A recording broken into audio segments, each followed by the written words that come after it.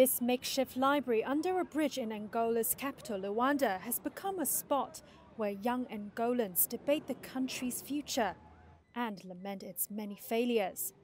Many of these young people will be heading to the polls for the first time this Wednesday.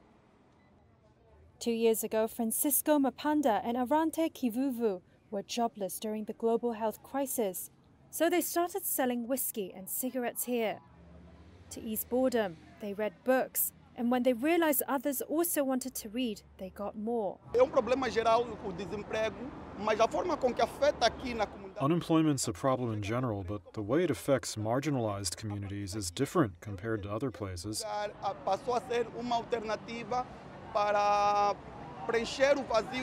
This place has become an alternative to fill the void of what exists, because there are no places where young people can have fun, where they can go for entertainment or information.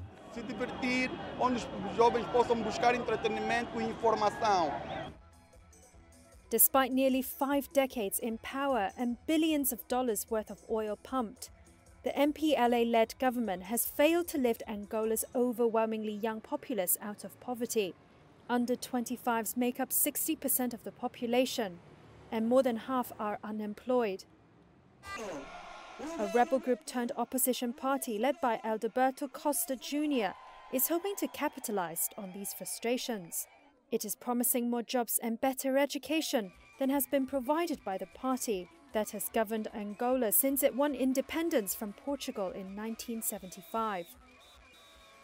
The country emerged from a 27-year civil war between the MPLA and UNITA in 2002, but much of its youth barely remember this history and worry more about economic ills.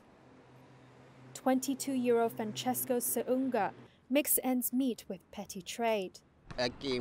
Here, a lot of people are unemployed.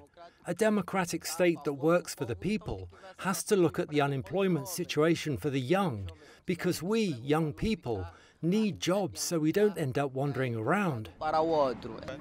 Analysts say that youth frustrations could quickly boil over if the MPLA wins an election seen as fraudulent, as they have in the past polls, something the Electoral Commission has promised won't happen.